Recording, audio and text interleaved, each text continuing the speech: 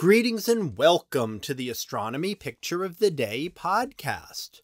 Today's picture for December 26th of 2025 is titled 3I Atlas Flyby. So what do we see here? Well, here we see an image of the interstellar comet known as 3I Atlas. And this was imaged back on December 15th when it was passing through the constellation of Leo. Now on December 15th, that's just a few days before it made its closest approach to Earth. However, its closest approach wasn't near by most standards, and it was almost 2 astronomical units away from Earth at that time, or about twice the Earth-Sun distance. So never came anywhere near Earth on its trip out of the solar system. So 3I Atlas is what is known as an interstellar object, and in fact a visitor from another solar system that happened to pass through ours. And as it passed near the sun, it warmed up the ices which had been frozen for many millions of years and vaporized a lot of that material. And that's what we see as the greenish glow around the head of the comet there. In fact, the nucleus of the comet is completely invisible, and we were unable to see it because of all the material around it.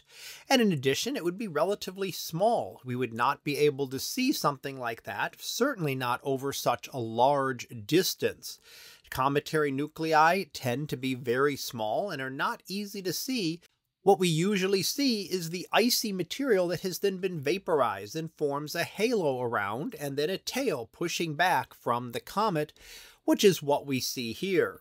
So this interstellar comet behaved much like any other comet within our solar system. The big difference was the orbit, and in fact the orbital velocity, traveling at 64 kilometers per second, is much too fast for the sun to be able to hold on to.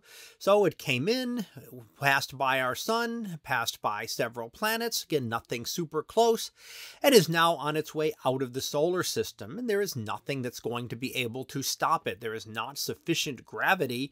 If the sun cannot slow that down, nothing else is going to slow it down. So it's just passing through, visiting our solar system, and then heading back out to interstellar space again, where it will likely remain for millions or even a billion years.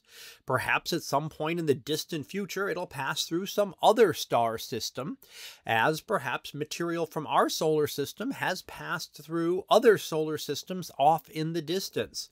So material is often ejected, and in fact, some of the larger planets can do this, and early on in our history of our solar system, Jupiter threw a lot of comets out into interstellar space. Some things that came just a little bit too close to Jupiter, not close enough to crash into it, but close enough to gain enough energy to be able to escape from our solar system altogether. And that's what 3I Atlas did some unknown amount of time ago when it left its distant star system to head towards ours. So that was our picture of the day for December 26th of 2025.